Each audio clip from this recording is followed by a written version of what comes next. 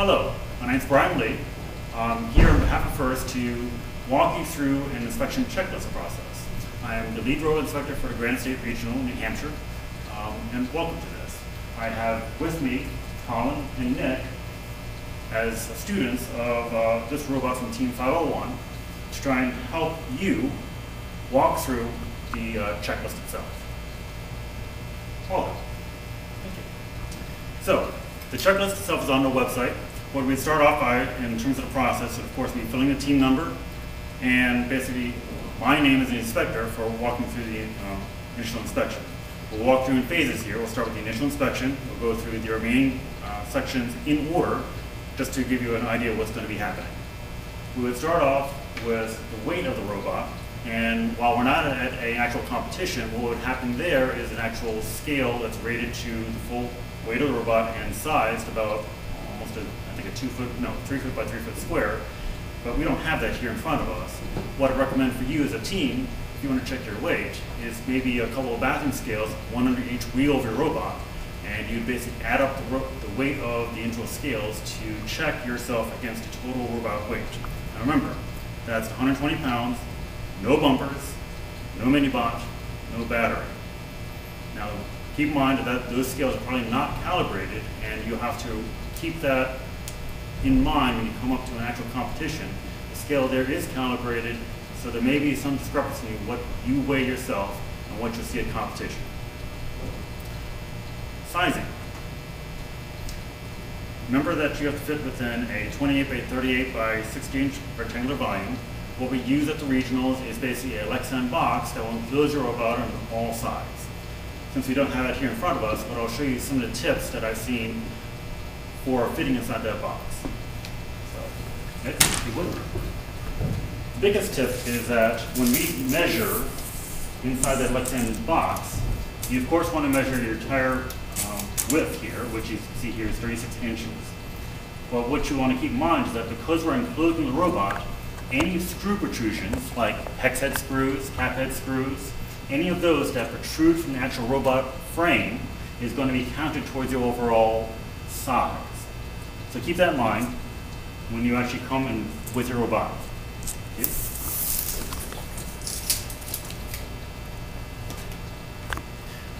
The bumpers.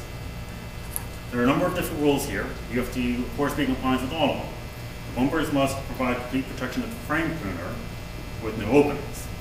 As a reminder for the frame pruner definition, we would, in concept, take a piece of string,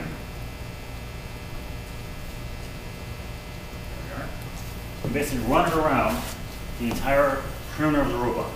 You would not likely do this at the actual regional itself, but keep in mind your bumpers basically have to follow this line of string.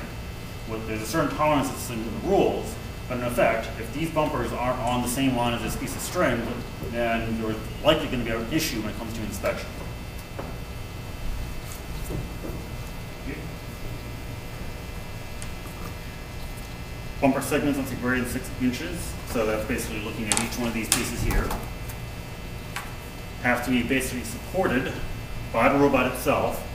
Can't have sections which are basically going to go inwards as they're getting hit. You can have a certain amount of gaps between them, and that's fine. So, for example, the robot here will have some slight gaps between the frame,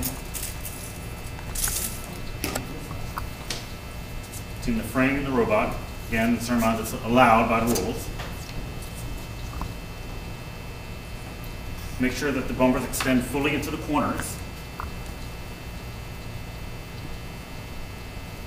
The fabric itself has to basically wrap around and be secure. There shouldn't be any looseness around the fabric itself.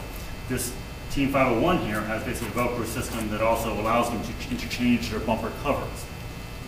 Also allowed. One of the things that often catches up teams when they come for inspection is also the height of their letters. In this case, I have a ruler here, 4 inches about this mark. Remember, the numbers themselves have to be 4 inches of height.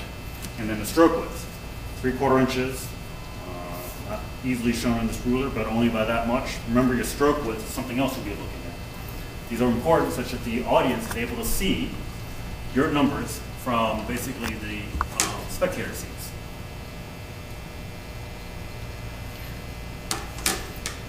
bumper region, these bumpers have to be within basically 1 inch, 7 inches off the floor.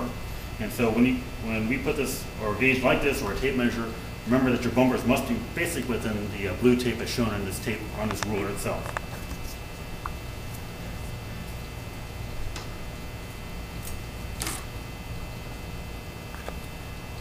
When coming up for inspection, please bring the robot up without bumpers attached.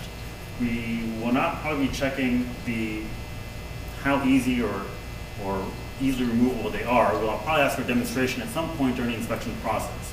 Just remember, when you come up, it's easiest because of the weigh-in to have bumpers removed from the robot itself. And I believe that covers it for the initial inspection section. Thank you.